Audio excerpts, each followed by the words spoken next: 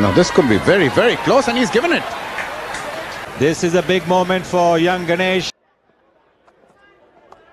In the air and out this time. No bother at all. Williams has been dragged into the drive. Dodda Ganesh has got a very big breakthrough, and VVS Lachman has made up for the earlier error. Well, this is exactly what I was talking about. That one mistake and you can be back, although Stuart Williams was lucky when Lachman dropped him off Kuruvilla. This is a very, very well bowled outswinger, just inviting the batsman for a drive, a regulation catch to VVS Lachman. Ganesh takes a wicket. Stuart Williams is out, and the West Indies are 40 for 2. Gone, caught behind. Ganesh picks up his second wicket, and Hooper disappoints his many supporters here, but not those.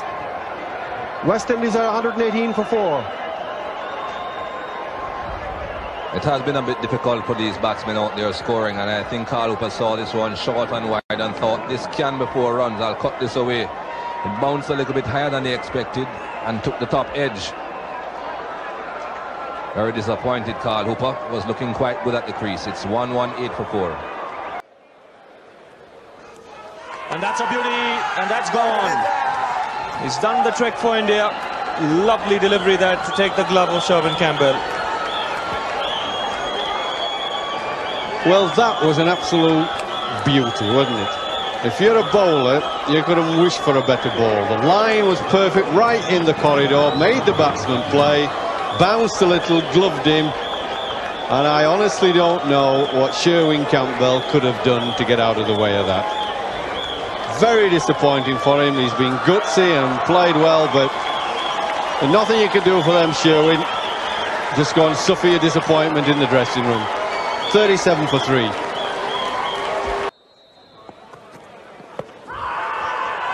He's gone, attempting to do what Chanderpaul did and getting struck in front. The West Indies have lost their 4th wicket. Ganesh strikes for India, and real problems here now for the West Indies. Misjudgment by Carl Hooper, as there was by Chanderpaul. Up goes the finger. But this is a poor shot from Carl Hooper. He had seen in the previous over from Dodda Ganesh, the ball was keeping a little bit low, the ball rushing onto him, and he's been struck on the foot. The ball hasn't risen too high. He's declared leg before, and West Indies are 65 for 4.